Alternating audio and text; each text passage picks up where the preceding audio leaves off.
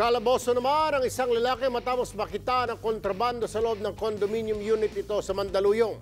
Ang suspect, isa palang hired killer. Nakumpiska ng CIDG 3 kilo ng hininalang shabu, matataas na kalibre ng baril at ilang baklas na plaka. Batay sa record ng mga otoridad, dati nang may warrant of arrest ang suspect dahil sa kasong murder. Nakumpirma rin ang pagiging hired killer nito dahil sa nakitang lista ng mga target itong patayin. Posible rin daw na leader ito ng isang grupo. Naharap na patong-patong na kaso ang suspect. Be sure to come back. Use 5 everywhere. Copyright 2016.